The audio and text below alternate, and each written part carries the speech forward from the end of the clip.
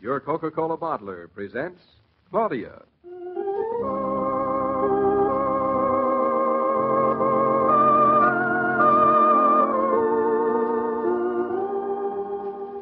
Claudia, based on the play and novels by Rose Franken. Brought to you, transcribed, Monday through Friday, by your friendly neighbor who bottles Coca-Cola. Relax, and while you're listening, refresh yourself. Have a Coke.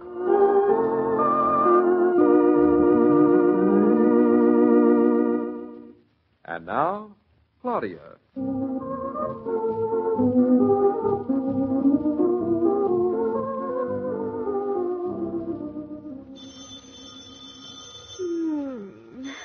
I'll answer. Oh, I get.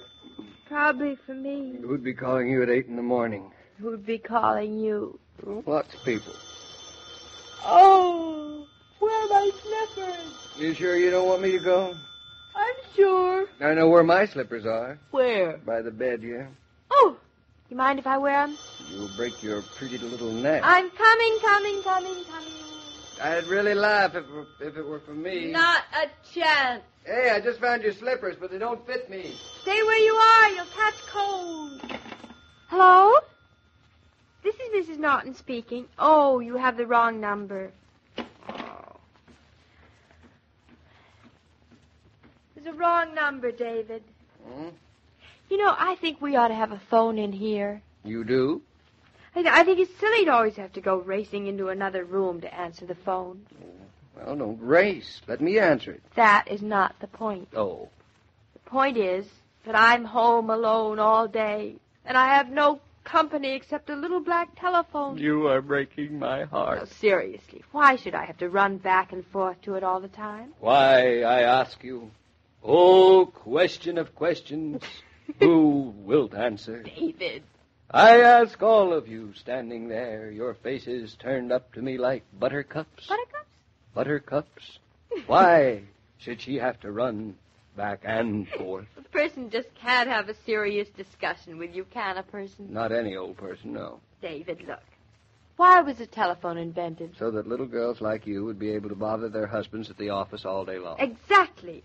And so that when the husband decides he wants to talk to her, she can talk to him. You never spoke a truer word. But if I'm in the oven or the bathtub or in bed like now, I should have the phone with me. I don't think I'd like a baked phone or a wet phone or... I mean, a phone is a convenience, so the least it can do is to be convenient. Is that your last word on the subject? No. David, if I could make a wish, one wish, and be promised by my fairy godmother that it would come true, I would wish for clean sheets every day and a phone in every room. That's 2 wishes. They're the same thing. Same thing or not, your fairy godmother doesn't know what she's talking about. I know. Laundries are so expensive. There's still a shortage of instruments. Instrument? Mm. I don't want an instrument. I just want a phone. Well, technically, a phone is called an instrument. Oh, why didn't you say so? There's still no extra ones to spare. Any old fairy godmother knows that. I don't want an extra one. I want a regular one. Like the one in the living room. How many times And in the second place, we're moving from here in a month, so there's no point in bothering to have them install one now. But we'll take them with us when we move. What? Well, certainly. You don't think I'm going to let them lie around here for some utter strangers to use, any more than I'd leave my furniture.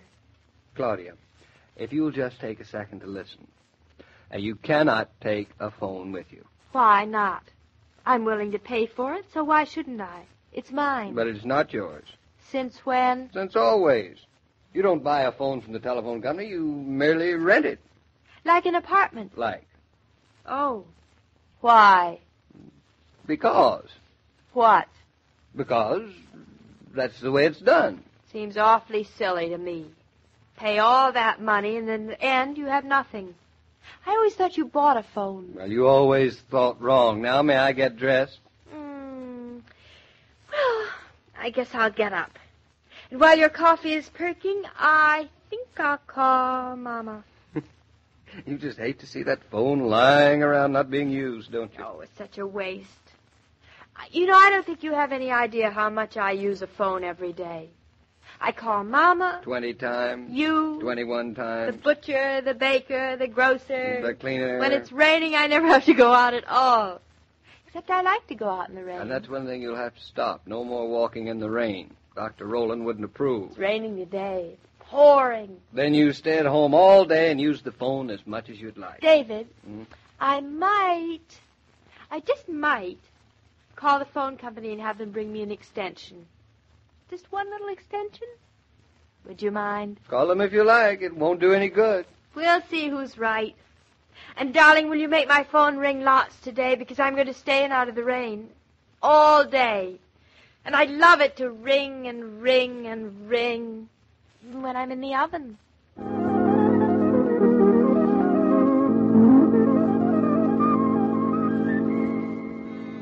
Coming. Oh, I hope it's who I think it is. Hello. I'm Fernley from the telephone company. And I'm Mrs. Norton. I've been expecting you. Please come right in. Well, thank you. I won't take much of your time. Oh, that's all right. I'm not going out today. I've nothing else to do. Well, now, you called the telephone company and ordered an extension. Is that right? I have the order here. Well, you certainly are fast. Why, I didn't think you would be here for days. My husband will be simply amazed. I was due up here anyway, Mrs. Norton. You were? Your husband applied some weeks ago for an instrument to be listed in his name. Oh, that was before we knew we were going to move. We're catching up with orders. Pretty heavy going. There's a phone in this apartment listed under the name of Lee. Lee? Oh, they were the previous tenants. Exactly. Well, you have no right to their instrument, Mrs. Norton, and I've come to remove it. Remove it? Oh, well, I suppose it's all right, seeing as you've brought ours instead, haven't you? Mr. Norton's order has been registered. I brought the new instrument with me, but the number's not yet connected. What does that mean? And why couldn't you just leave the old one and we could use it? We don't mind its being second-hand. Regulations, Mrs. Norton. We shall inform you when your new number will be connected. Well, I don't understand. I will install a new instrument but you may not use it until you're notified. You mean it won't even ring? The phone will not be working. Mrs. Norton, consider yourself temporarily without a phone. And you're taking away the old one that works. The telephone company apologizes for all inconveniences, and services will be restored to you as soon as possible. Oh, that's a big help. And I thought you were going to put in an extension.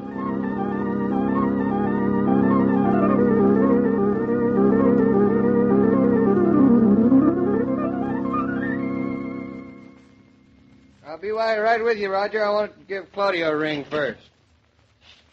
Way down yonder in the Yankee tank, the bullfrog jumping back. Way down yonder in the Yankee tank. Hello, Claudia. What's that, operator? I was dialing 5 Plaza 55597. Yeah. But of course there's such a number. It's my number. I've been calling it all day. Well, I'm sure that's a mistake, operator. Please check it. Everything's so complicated. Everything's so complicated. Hello, operator. Yes, but I know there is such a number. I tell you that... Well, disconnected. Why, that's ridiculous. I'll be a... Oh, I am a dope. Way down yonder in the Yankee tank, she nearly had me fooled that time. 97. Hello. Claudia? Now, don't pretend you're an operator. I know better and you can't fool me. Oh, the number's disconnected. Oh, sure. Yeah, you nearly did fool me, though. What? What's that? Well, I'll be a... I don't understand. I simply don't understand.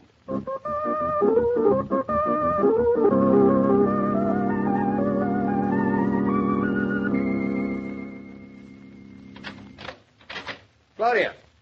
Claudia, what happened? Oh, David, I feel as if I'd been on a deserted island all day. I've been trying to call you, darling. You can't. We haven't got a telephone. Nonsense. I see it's sitting right there just where it was this morning. But, David, this telephone... Well, you wait till I get the other operator. She's been trying to tell me that there's no telephone at this number. There isn't. That one's a ghost. Hello? Hello? Hello? There's no dial tone. David, he took the one with the dial tone away. He what? Who what? He what, who what? Sounds Chinese. Claudia, what's been going on here today? I've been trying to tell you. A man came from the phone company and took the one with the dial tone, phone away because you asked for the one to be listed in our name. Because I? Yes, because you. That's what he said. I get blamed because you wanted an extension and the phone company was paying you back for being so greedy. You talk as if the phone company were God. Well, they took our phone away, didn't they? What's this one doing here? It's a fake.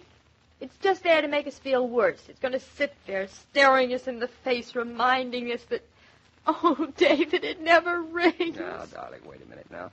Now, don't let this get the best of you. People got along without phones for centuries. I don't see how. When he walked out of the house with our phone under his arm, well, I felt as if our best friend had gone away. Well, personally, I'm not the least bit sorry. You're not? Not the least little bit. Yes, it's fine for you. You're at the office all day, and there you have dozens of phones. One. Well, right now it seems like dozens to me. I'm alone all day. I know. We'll get it fixed up in no time. Now, you'll see. I don't even want any extensions anymore. Just one little phone. And I still don't understand why, if we can have an instrument, we can't have one that works. It'll work.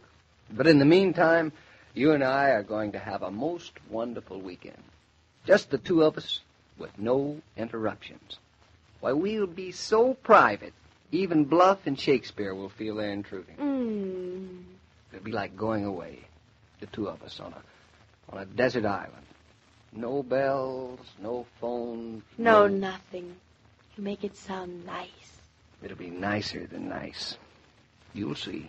You know, in a way, I'm glad they took the phone away. At least if they took it away on a Friday and not on a Monday. Oh, David, it'd be an exciting weekend. David, something rang. So it did. The phone. It couldn't be. No one knows our new number. I told you that phone was a ghost. It's the phone company telling us it's connected. That's what it is. Oh. Darling, would you rather believe in ghosts? I would. Much. Let it ring. Let it ring its fool head off.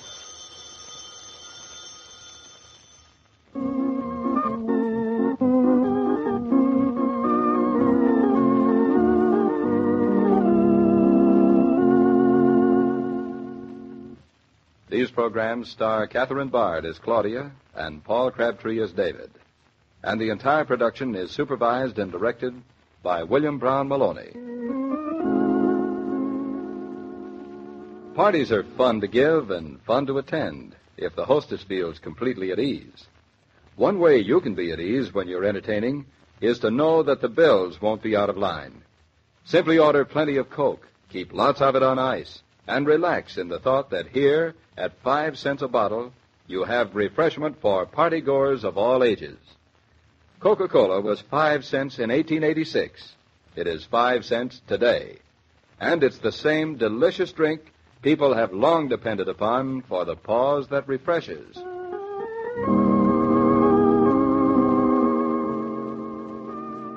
Every day, Monday through Friday, Claudia comes to you transcribed with the best wishes of your friendly neighbor who bottles Coca-Cola. So listen again Monday at the same time. And now this is Joe King saying au revoir. And remember, whoever you are, whatever you do, wherever you may be, when you think of refreshment, think of Coca-Cola. For ice-cold Coca-Cola makes any pause the pause that refreshes.